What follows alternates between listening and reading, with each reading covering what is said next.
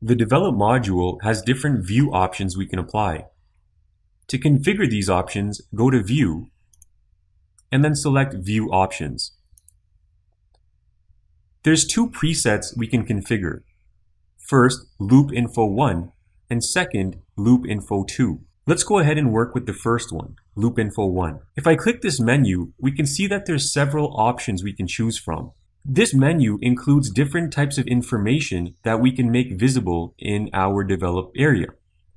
So right now we have the default, which is file name and copy name.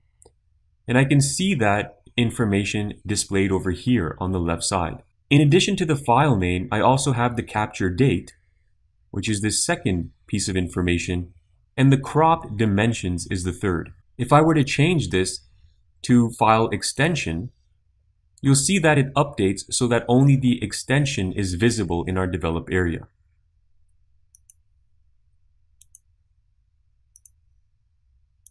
Now under Loupe Info 2, I can set a completely unique set of options. Instead of file name and copy name, I'll select exposure. In the sub-menus here, select exposure and ISO and lens setting. With your Loupe Info 1 and Loupe Info 2 configured, go ahead and close the panel. To change this data from Loupe Info 2 back to Loupe Info 1, go to View,